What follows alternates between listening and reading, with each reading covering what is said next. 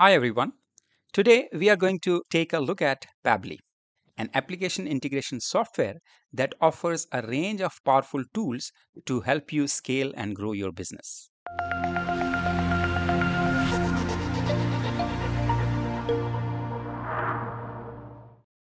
With Pabbly, you can access business critical applications like form creation, email marketing, billing, and automation all in one place. You don't need to have technical skills to use it. So let us talk about the applications which are available in Pabbly.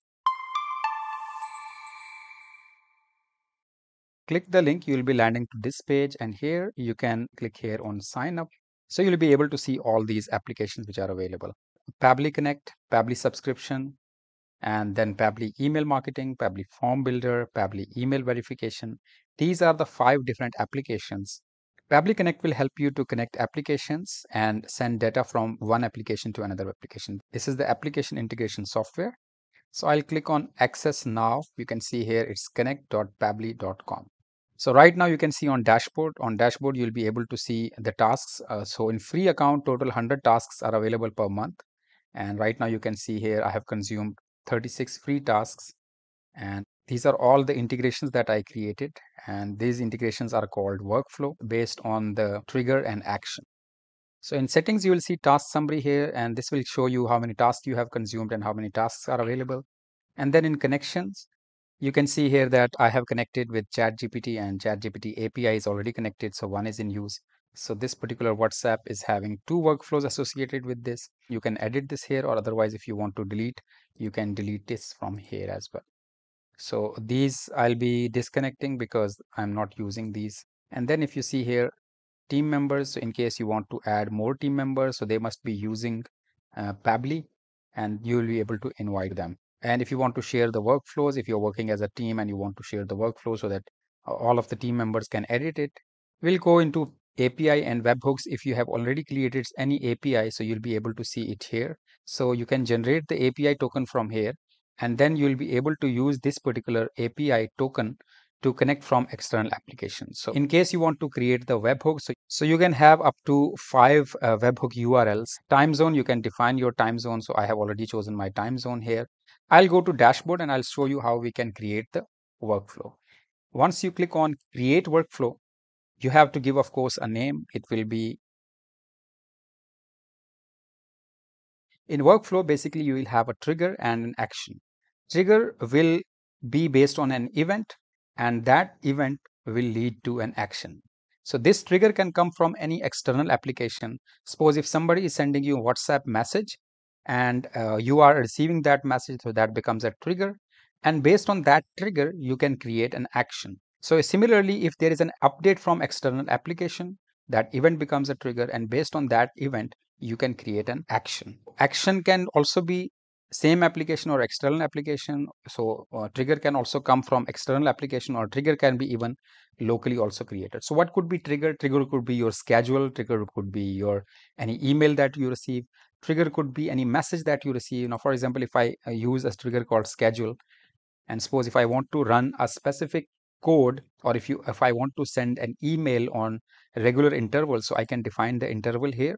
So for example, days of the week, those days would be, suppose, every Sunday and every Monday I want to run a specific event. So it is suppose 9 p.m. Once this schedule will arrive like every Monday and every Sunday by 9 p.m. So what should happen? So that is an action. If you are using IFTTT, so if it means that IFTTT is if this then that. So it is same, like based on trigger, there is an action. So similarly here also, if this time occurs, then this happens. So what is that this? So in this, I can use anything, like I can send an SMS. It will be a reminder, or I can send an email. So I can do that email. I can send a WhatsApp message if I choose WhatsApp, for example. So I can use WhatsApp API if you are using business WhatsApp. And what it will do, it will send a message. So what should be the message? It will choose, of course, my WhatsApp number here, and here I'll save it. And to which number it will send, I'll suppose type a number to which number this message has to go. This is scheduled time event. Now, of course, this is an example that I'm showing you. It could be anything. So once I send this test message, this message will go to this particular number, and this will be the message. So when it will automatically occur, it will occur on this particular date. Now here you can define, of course, any schedule, and that on this particular schedule, what should be the action. So first trigger is trigger, and then it will be action. So there could be multiple actions, that first this action should take place, then this action should take place, then based on this another action should take place.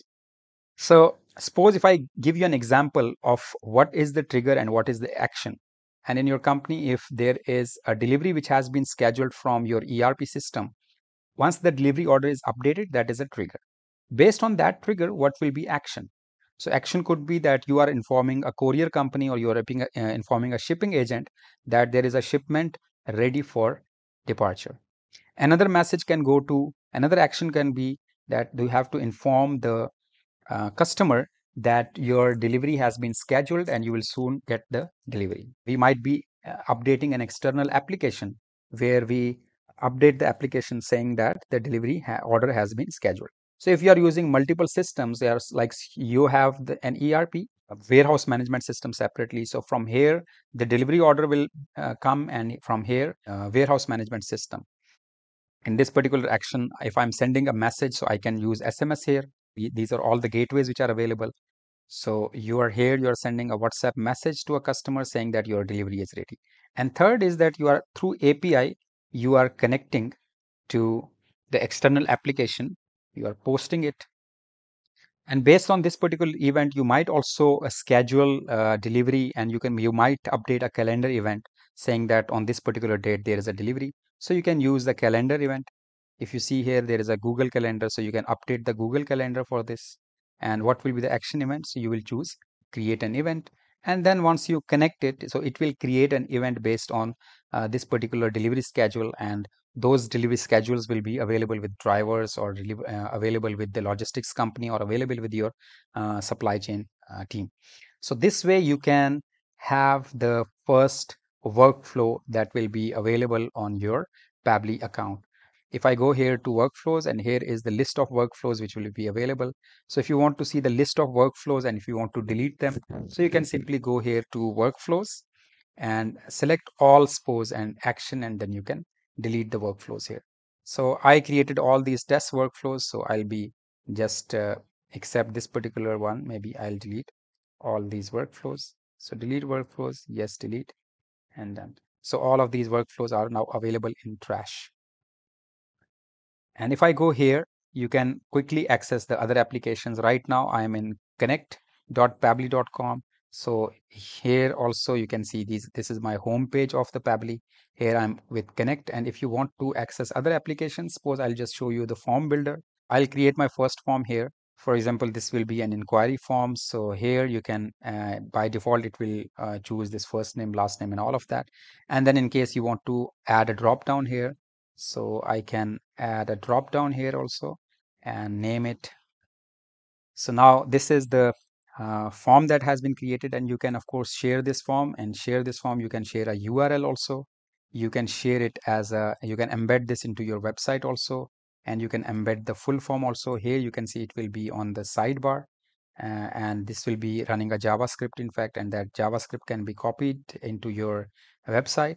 If you want to embed the full form into your website, you can do that also. Or if you want to create a pop-up form which will appear as a subscription or something like that, so you can use that. So this is similar to email marketing platforms which are offering this. I have submitted the inquiry here in the form, and here the inquiry has come. But if I do here integration, now you can see here that the integration is not available in the free account. So which means that I cannot do the integration with external system. If it is paid here, so what you can do, you can of course create the entries depending upon what the inquiry has come. If it is the sales inquiry, you can create a webhook, and through webhook you can send the data to external application. You can create an automatic lead, you can create an automatic support request, you can create an automatic complaint. And here if you go into settings of that form, you can just edit here, you can change it, you can add your new logo, you can add a complete message here, thank you message.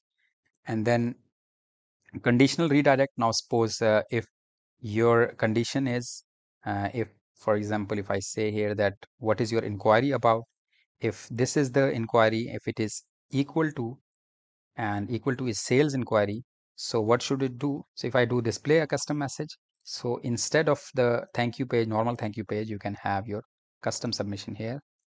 Email notification also, you can choose where your email notification should go, your own SMTP server, so you can use your own SMTP server. So this was all about Pabbly form. This is very simple and easy to create. There are some templates also available, so you can go here to all these templates. So depending upon what kind of data you want to collect, so you can do that also. If you are using subscription and billing system, the subscription billing system is also possible from here. Pabbly email marketing, and Pabbly email verifications. You can use this particular tool. It will help you to verify all your email accounts. So if you have, for example, a CSV file of all the email accounts, so you'll upload them and it will do the email verification for you. So you can buy the subscription by the credits here. If you see here, for 1000 emails, it is $5. For example, if you have 50,000 emails, so it will take $80 and it will verify all the emails. So from this particular tool, you can do the email verification. Here is the email marketing. So you can set up it. Now your information is stored here, and then you can create an email. So if you see here, your profile is completed. So create an email and then add delivery server and subscribers. So for free account, you will have 100 subscribers, send unlimited emails to 100 subscribers. If I see the comparison of Pabbly with Zapier, Zapier was having great search. I'm using both of the systems because in Pabbly, there are some features which are missing. And in Zapier, there are also some features missing. Zapier is not user-friendly as of now, but Pabbly is user-friendly. I'll just give you one example. So if I talk about creating a schedule, so I'll choose the schedule here. If I choose days of week, so here it gives me easily that which days I want to choose, so I can choose it here. And then time, I can easily make the change the time and date and days, of course. So but here if I go into Zapier and if I create a new Zap here, and if I trigger it based on schedule, so schedule here is called schedule by Zapier.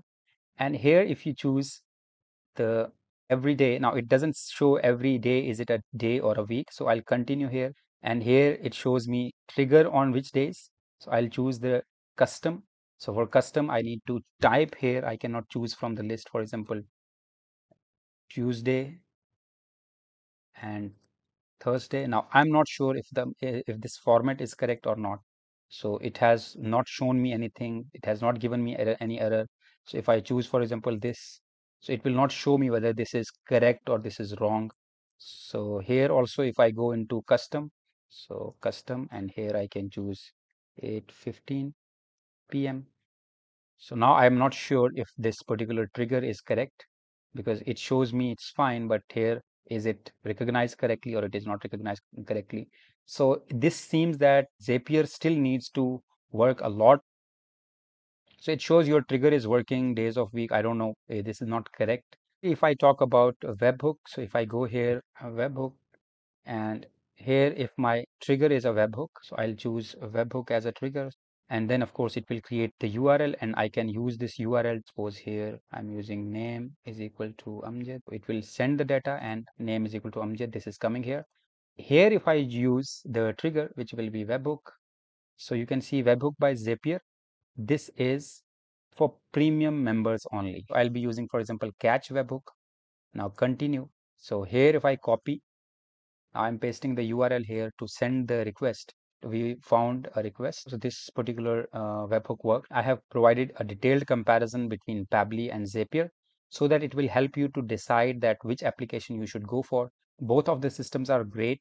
If you want to know more about it, give me the comments in the comment section below. See you in next video. Take care and goodbye.